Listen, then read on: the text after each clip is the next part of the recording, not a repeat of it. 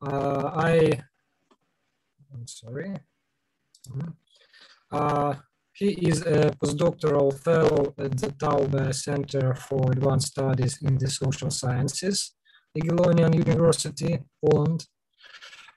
His research interests include nationalism and diaspora studies, memory, linguistic identities in the post-Soviet states, and the role of social media and social movements and cultural representations. And his recent publications appeared in Nations and Nationalism, Communist and Post-Communist Studies, and the Journal of European Studies. Prior to Jagiellonian University, Dr. Kozachenko held research positions at the Forum Transregionale in Berlin, University of Cambridge, and Canadian Institute of Ukrainian Studies, University of Alberta, Canada. And he received his doctorate in sociology from the University of Aberdeen. And I should add that I know Dr. Kozachenko for many years, since our collaboration or cooperation in Vienna Kharkiv National University. So I am glad to meet him on this event. Thank you for the opportunity to listen to the lecture. So, floor is yours, please. Thank you for this kind introduction, Professor Musiezdov. It's great to be here. So my today's talk is based on two projects. One has been completed and one is very much in progress. So I really value this opportunity to present the conceptual framework and to discuss some preliminary findings. I actually prepared quite a lot of slides, so let me share the screen.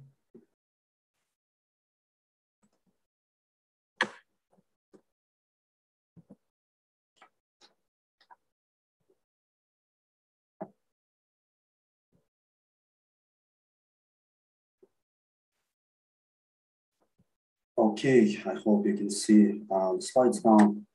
So first of all, I want to say several words about Euromaidan revolution, just because my presentation will follow on the memoryscapes and urban activism in Kharkiv with the focus to the period prior Euromaidan and changes the revolution brought to it.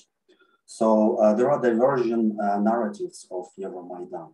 So for instance, Sergei Kvit, a Ukrainian activist and also the person who served as Minister of Education after the Euromaidan, provides the following description of it. The Euromaidan should be treated within the context of the Ukrainians' people national liberation struggle. It is less about interests, everyone has hers or his own, and more about individuals striving to feel themselves a people in their own land.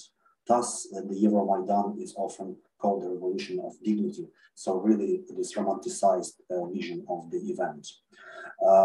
Another scholar, Volodymyr Kulik, also points out that the very meaning of belonging to Ukrainian nation has changed, was changed by this revolution.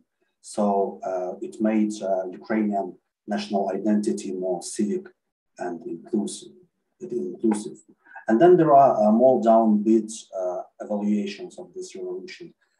A Ukrainian scholar, Mikhailo Minakov, compares the outcomes of the Arab Spring and Euromaidan and says the following, that the conservative revolutionary option has hegemony in both areas. In post-Maidan Ukraine, ethno-nationalism, monolingualism, ideological monopoly over collective memory, and radical conservative cultural and educational policies became the focus of reforms by 2017.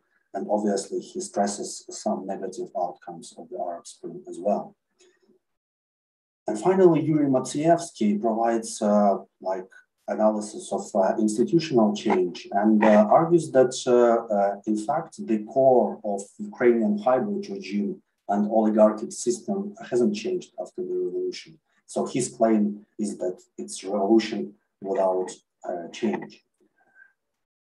And indeed, if you look at various indexes and ratings, not much changed after the revolution. So the focus of my research is to look at the level of the city and to pay specific attention to convergence of new media, memory, and urban social change. So I argue that this may yield more insights and better understanding of what's going on. And several words about the city and some of its traumatic periods. So Kharkiv, the date has been contested, but it is assumed it was founded in the mid-17th century in 1654.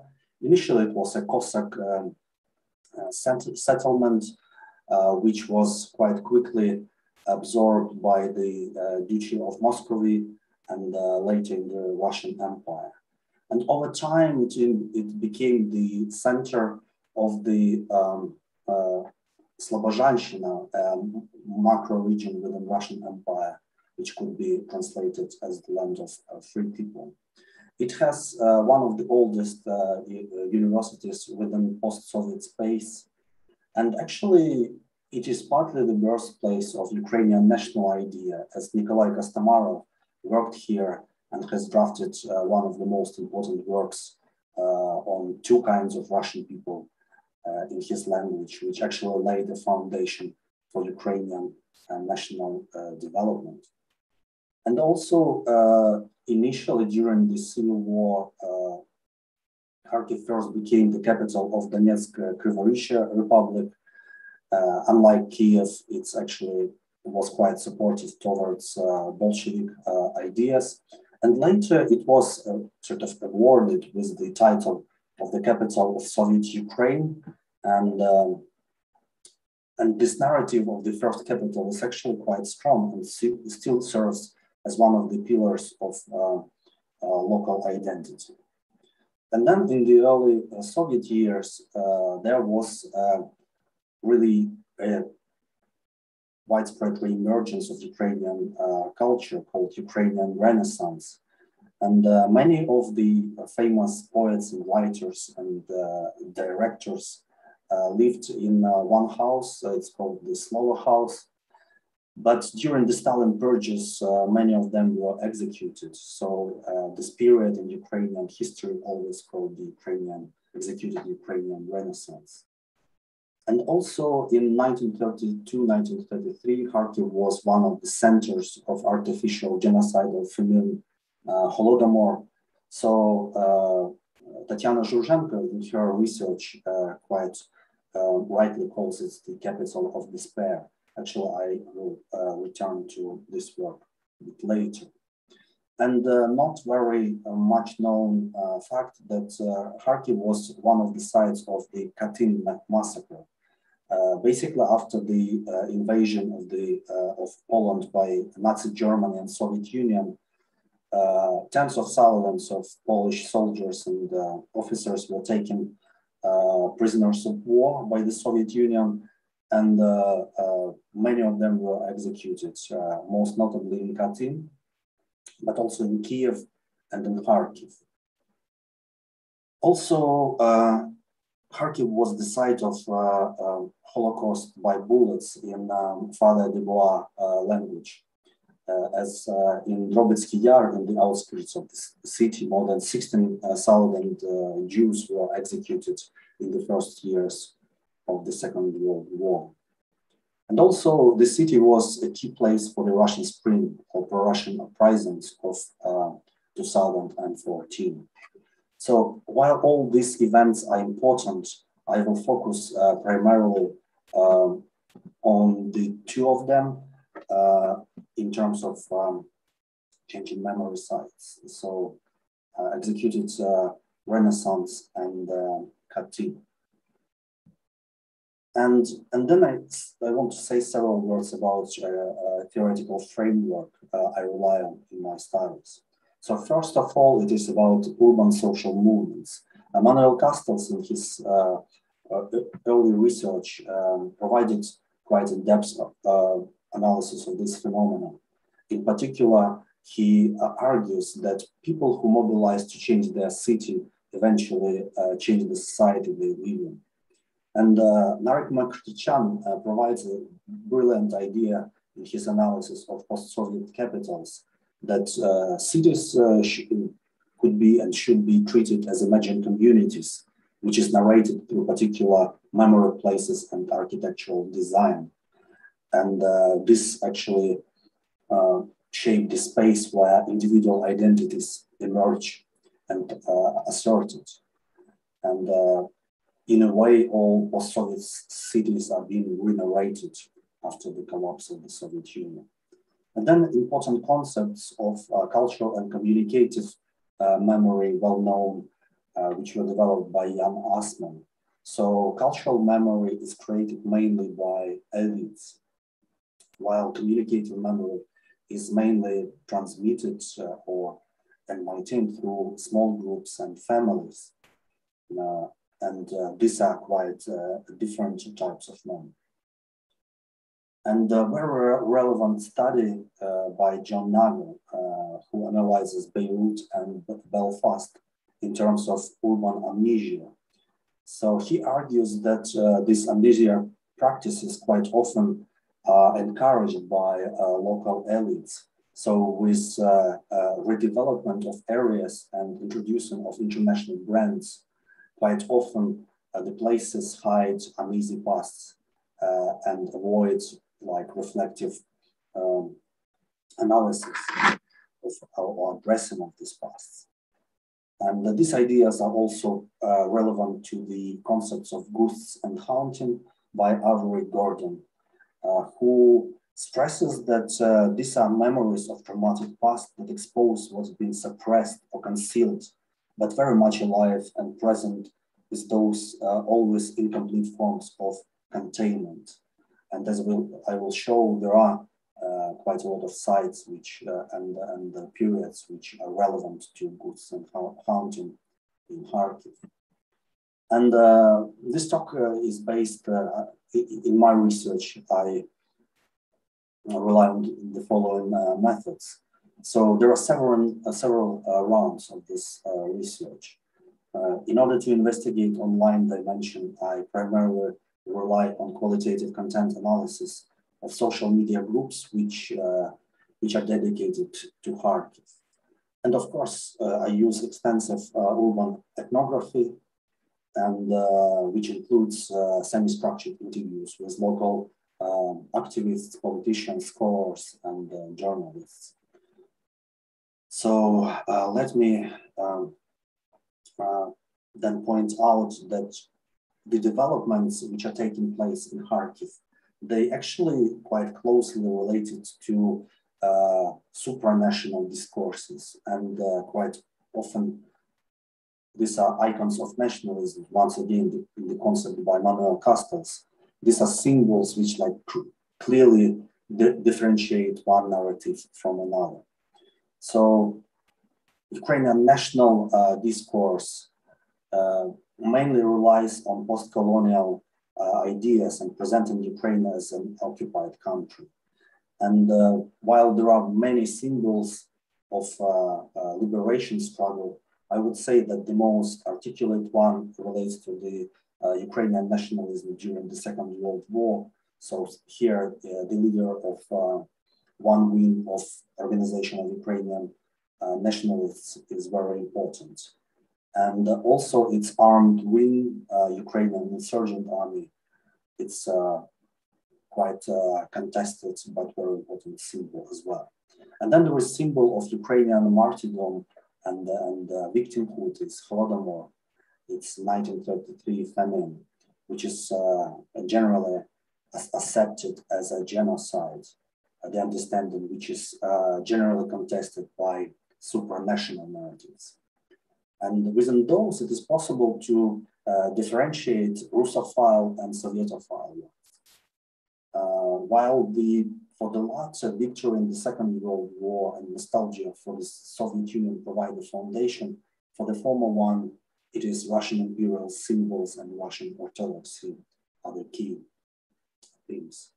Although they may seem like contradicting each other for quite obvious historical reasons, like the Russian Civil War, actually they come together in very postmodern ways, which I demonstrate a bit later. So let me present some illustrations of my findings. So in late Soviet years, there were memory sites constructed, which actually supported quite strongly the national narratives. First of all, it's this cross in the Molodizhny Park, which was the first monument to commemorate members of Holodomor. It was built in 1989, and prior to this, there were only monuments in the diaspora which were commemorating the events of Holodomor. And then not far from there, there was the monument for the Ukrainian insurgent army. And this is the most contested place probably in Kharkiv overall. But in the 90s, the memory was not that much the mobilizing factor, and it were the languages and the linguistic identities which were used more. So it was the memory wars which were started after the Orange Revolution of 2005. So I mentioned the work by Tatiana Zhurzenko about Holodomor and memory politics in Kharkiv after the Orange Revolution. So there was the general struggle between the appointed by the central authorities head of the regional administration, Arsen Avakov, and local leaders of the Party of Regions, Gennady Kernes and Mikhailo Dobkin. Both of them served as mayors of Kharkiv at different points. So Avakov tried to build a proper monument to the victims of Holodomor in the city of Kharkiv. But as brilliantly noted by Tatiana Zhurzenko, these efforts were prevented. So ironically, like the peasants in the 1930s, the monument could not get into the city as well. So it was built near the motorway in the direction of Russia. So this woman, the figure of woman, actually facing Russia. And but it was 2010 when Mayor Kernes, Gennady Kernes was elected as mayor, and a bit later he actively participated in a so-called anti-fascist campaign by the Party of Region. The main target of this campaign locally was George or Yuri Shevelyov. This is a very important figure for Ukrainian linguistics and Ukrainian national project overall. So Shevelyov was actually, original name was Schneider. He was a son of German Russian imperial officer of German background who changed his name to a more Russified one during the First World War. And he lived in the central Kharkiv. He hasn't evacuated when the Nazi Germany occupied it. And he was working as an editor of one of newspapers in Ukraine. You can see Gennady Kernes is holding it on this picture to the left. Although there are no some texts of hatred were associated directly with the Shevelyov.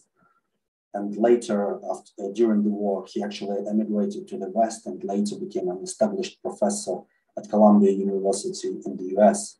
He was awarded the honorary doctorate by Kharkiv National University. So he's a widely respected figure. But based on this episode of working in this newspaper, Gennady Kernes accused him of being a Nazi collaborator. And there was a plaque installed on the house where Shevelyov used to live. So the city council voted to remove this plaque, and just minutes after this, it was smashed. It was in 2013, just immediately before the Euromaidan. Dobkin and Kerenes may seem as the defenders of the Soviet past, but it's actually not the case. Before the Euromaidan, they actually destroyed quite a lot of important spots which are very important for the Soviet memory and glorification of the Soviet heroes. One of them is the Alley of Komsomol heroes. It commemorates Zoya Kosmodemyansk and others, really key symbols of Ukrainian like young heroes of the Second World War. And so it was quite brutally dismantled. And instead of it, there was a church built over there. It was claimed that historically the church was there, so it's restoration of some historical balance. But of course, it's not the case. The church didn't look exactly the same, and it wasn't in the same spot. So in a way, it's replacement of Soviet symbols with Orthodox ones. Another spot is the monument of the establishment of the Soviet rule of Ukraine. You can see it to the left. It's actually had quite high cultural value and was part on the list of Ukrainian heritage, built of red granite. But locals jokingly called it five carrying the fridge, just because the shape of the flag where the figures standing around it. So it was also brutally dismantled, and instead of it was built this statue of Nika on the wall, like the figure symbolizing Ukrainian independence, but not possessing that much meaning. But of course, the main project by Kerenes, the park which probably will get his name at some point, it's the Gorky Park. So this was the big multi-million redevelopment project. And instead of rundown Soviet park, the place which often called the Ukrainian Disneyland was built. And quite funny, instead of the Gorky monument, it was replaced with the monument of squirrel, which is quite funny.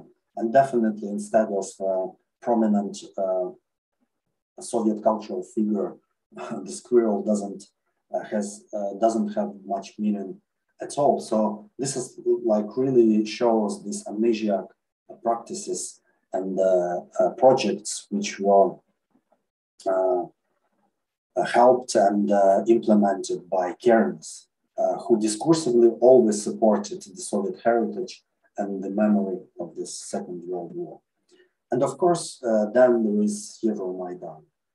And while the main protests were taking place in Kiev, Kharkiv became also at some point at the very end of the protest became very important as well. So after the protesters were massacred in Kiev Maidan Square on 18th and 20th of February 2014, Mikhailo Dobkin, who was head of regional administration at the time, organized a meeting called the Eastern Front. This meeting brought the most prominent figures of Party of Regions and also many people from Donbas region. There were some highly ranked Russian officials present as well. This was a key event, and it had the potential to break up Ukraine and to start proper civil war if it was a sort of separation of these eastern regions was developed. And at the time, Viktor Yanukovych, the president of Ukraine, has fled Kiev and was in Kharkiv. So once he could come to this event to play his legitimate position as a president, this would have very different consequences. But fortunately, the meeting was abruptly ended. The main delegates left. And then this Euromaidan protesters, who you can see on the picture, marched to the city center. And it was really the atmosphere of victory and euphoria. And they gathered in the central square And there were the first propositions to topple these huge monument of Lenin. These plans were not implemented, and on the day, Euromaidan protesters also peacefully occupied the regional administration building. But in the very night, the first clashes with pro-Russian or anti-Maidan protesters took place. So the Kharkiv was actually the place where the so-called Russian Spring of the Russian uprisings began. So overnight, there were a camp of defenders of Lenin erected around the monument. So, and it was there for several weeks. And in 1 week, there was like the biggest anti-Maidan protest in the square. And you can see this like joyful protesters to the right. And in the background, you can see the flag of Russia, but as well as the Ukrainian Soviet Republic flag and the Russian imperial flags. So this really shows that Russian Spring relied on the bricolage of symbols, effectively combining the Soviet ones and the Russian imperial ones. So over here, the Sovietophile and Russophile identities effectively merged together. And this uprising was, in this uprising, social media played a crucial role. And importantly, the ongoing events were tied together with the events of the Second World War. So on this picture, you can see how the moment when a protester who turned to be a pro-Putin activist from Russia replaced the flag, the Ukrainian flag on the administration building with the Russian one, it was compared to the placement of the Soviet flag on Reichstag building. And the text here says that Russians never start the wars, but they end the wars. So it really brings together the memory of the Second World War and ongoing events. And then, of course, there are other materials which tied together and reinforced this, this nostalgia for the Soviet times. So on the one picture, you can see that it's a Russian flag being peeled off the Soviet one. So it's apparently symbolized the re-emergence as Russia as the new superpower. And to the right, you can see a quite interesting map, which also has this geopolitical claim of Russia expanding once again. So you can see that it includes not only the map, the territory of the former Soviet Union, but nearly all Eastern Bloc, Finland, and even Alaska. So while claiming this Eastern Slavic unity, it says Russians, Ukrainians, and Belarusians are together. It also has this geopolitical and territorial claims which go far, far beyond the territory of contemporary Russian Federation. And then social media also created like alternative reality. It could be compared with this Marvel what if idea. So in this parallel universe, Yanukovych and Putin are signing some agreements which starts the Soviet Union 2.0. And of course, the bringing together like Soviet past and our present was all over the place. So Putin was in this picture, but in many others, was presented as the Stalin of our days. So the text over here says that seeing how Putin is being demonized now, I sort of starting to believe that Stalin wasn't that bad. And then the question, rhetorical question, that how the Soviet Union could win the war if its leader was the tyrant and a dictator who hated his people. So in a way, it legitimizes both the Russian aggression against Ukraine but also sort of very Stalinist in its essence. And during the process, while initially supporting them, United Fairness really resisted the election of so-called people's mayors and governors, which provided alternative power structures. So at some point, the pro-Russian protesters visited the city council, and then he really resisted this replacement of Ukrainian authorities with more like Russian or pro-Russian ones. And later in April, he was actually shot and wounded and was paralyzed since then. And while the conflict in Donbass started getting momentum, there was also the war of monuments. So before the so-called decommunization laws were adopted by Ukrainian parliament in 2015, there were quite a lot of Soviet-era monuments toppled by decommunization vigilantes, as I call them. So the monument I previously mentioned, this one to Ukrainian insurgent army fighters, at some point it was blown up with explosives, and later it was painted in the colors of the Polish flag. This was done also to stress that UPA was involved in the Volyn massacre. So it's not only challenge Ukrainian liberation struggle from the side of Russia, but also bring in the uneasy memory in terms of Ukrainian-Polish relations. And I particularly like this picture. It is the toppled monument of Rudnev, who was the hero, the Soviet hero during the Civil War. So, and on this, this square was actually renamed after the Heavily 100, those who were killed during Euromaidan protests. So it really shows how central spots lost their Soviet names but got new ones after the Euromaidan revolution. And yeah, some monuments were removed by the authorities, but generally there was resistance.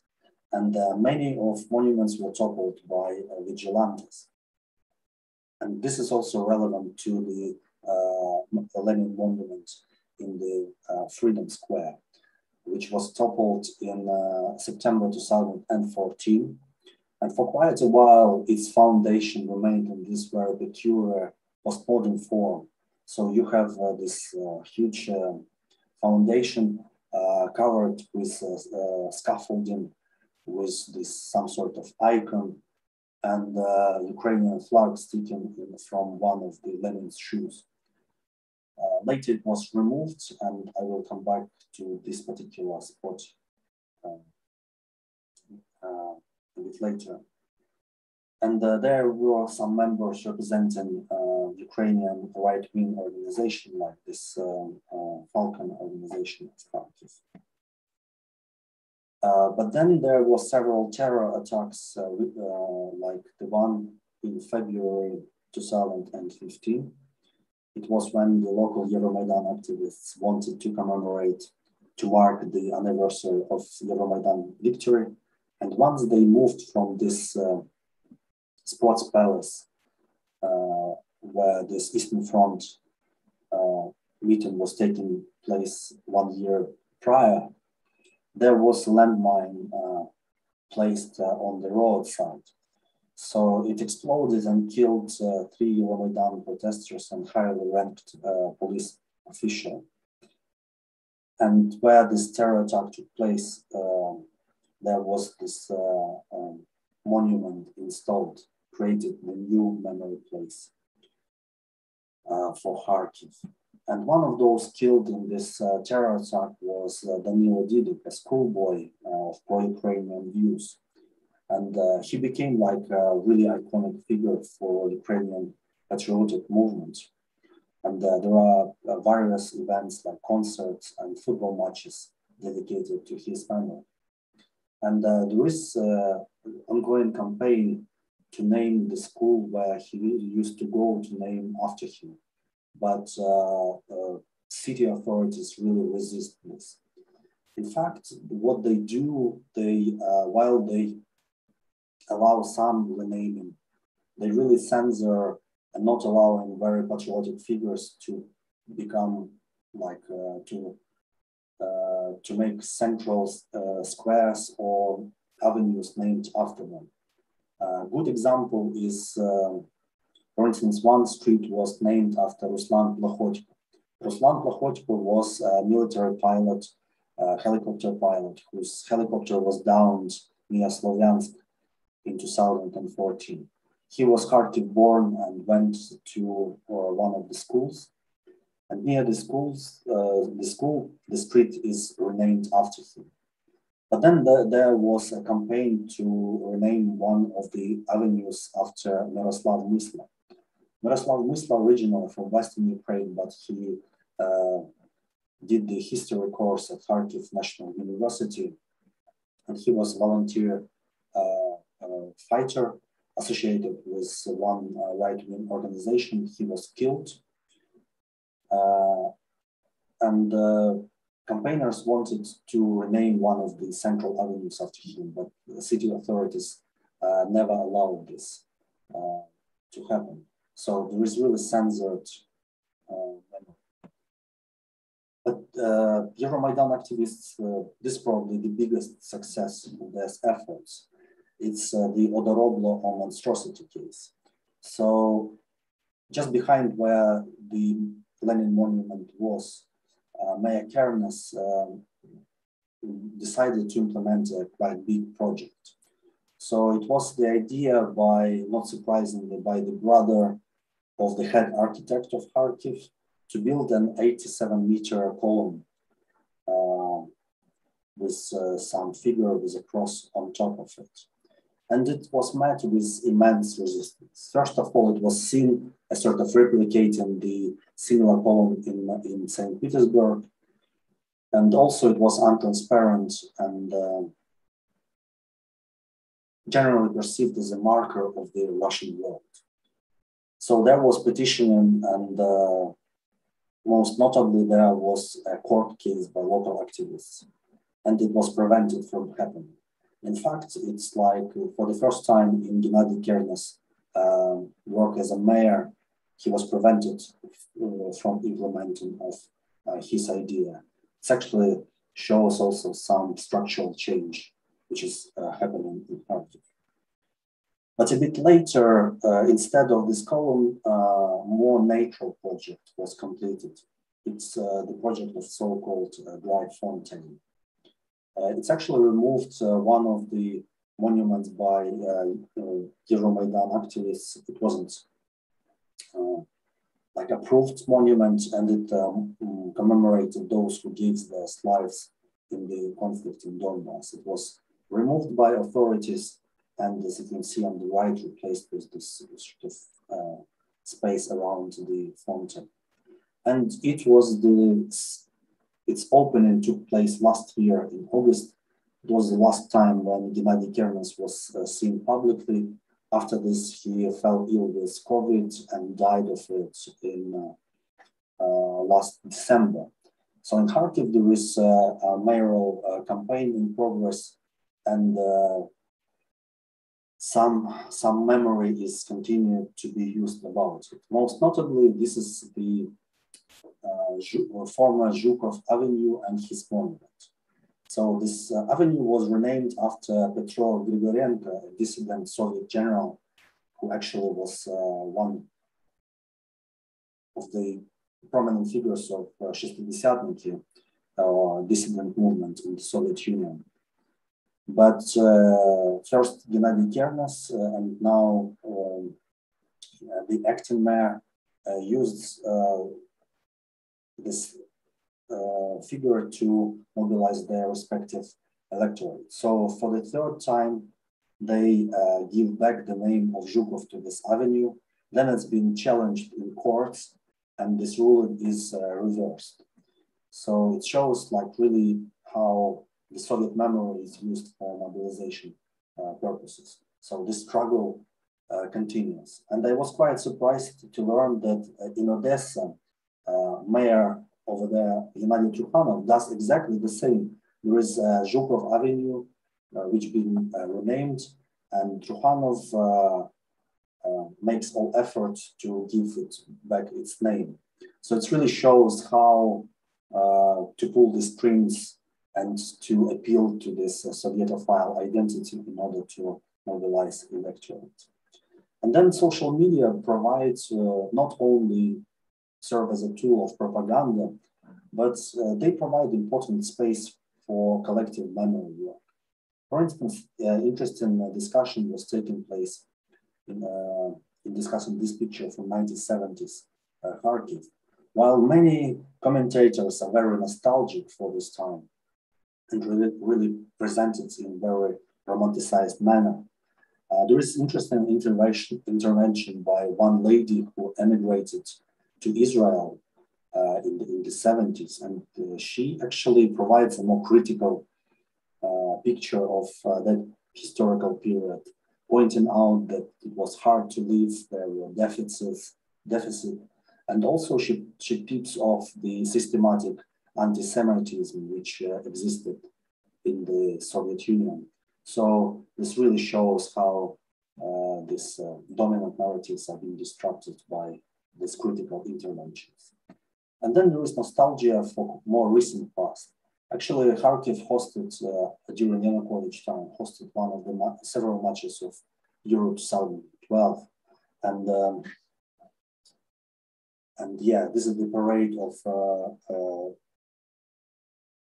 the Dutch fans in central Kharkiv. And yeah, people refer to this time as the time of stability, and when it was like easier to live and survive.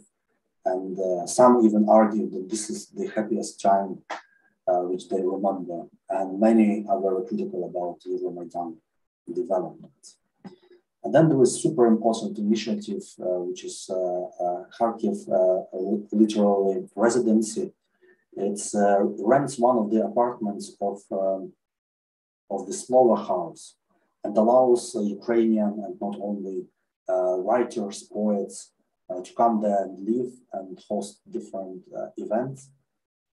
So, and present their work. But at the same time, it's quite often commemorates those prominent people who lived there in 1930s and who were executed.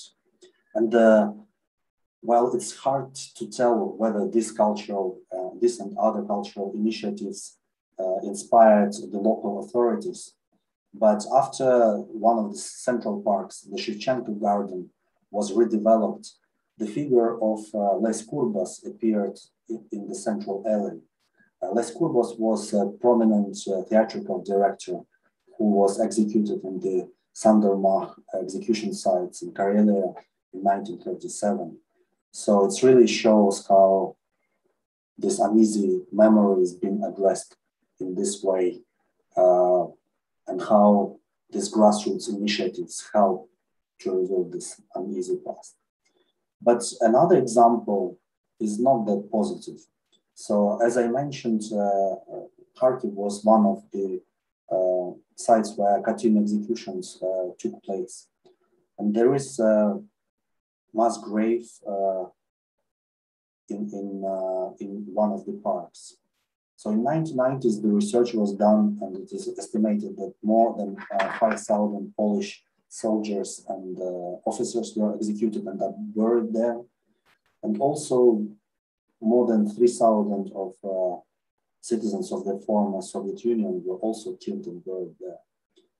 With the support of mainly Poland, this memorial was opened in 2000, in the year 2000 by Viktor Yushchenko and then Prime Minister of Poland, Jerzy Buzek. It really has some inclusivity, so it has like not only Catholic but also Orthodox crosses. But the main thing, of course, the main focus are on those poles executed there. And but you know, the text on the foundation of this of the statue provides us with very post-colonial evaluation of these events. So the text reads as the following: "Forgive us, our Polish brothers, for not understanding and being silent when you were executed on our land." So discursively, this text actually takes the blame away from Ukrainians. So it really presents as Ukrainians as passive observers, but not those who in any way are guilty for these executions. And of course, more memory work and more reevaluation of the role of Ukrainians in these uneasy events is needed. The discussion of Katyn is nearly absent from public debates in Kharkiv. You hardly can find any mentions on social media as well. So this, the work with this uneasy memory is really important for the future of Kharkiv and Ukraine in general. So I think it's something to consider in the future. So I will draw some conclusions. The changes of the Kharkiv memoryscape reflect both post-revolutionary developments, but also very complex and interesting local dynamics of mobilization, power struggle, and contestation. And social media, importantly, they, of course, could be manipulated, as we all know, but they also provide many opportunities for previously marginalized groups to voice some unpopular ideas and to challenge dominant narratives. And also, while there is restorative Soviet nostalgia of 2014 has faded away, there are more opportunities for more reflexive and critical engagement with the past. And as I just demonstrated, there is more could be done in this regard as well. And while memory is still used by local politicians, its mobilizing potential seems to be decreasing, which gives hope for more constructive public debates, commemoration practices, and dealing with the ghosts of the past. And just to briefly mention, some of ideas of this talk will be in the forthcoming essay, which will be published by Forum Transregionale in this November. So I hope you will have the opportunity to read some more about this in the coming November. So this is it. Thank you very much for your attention. Thank you very much,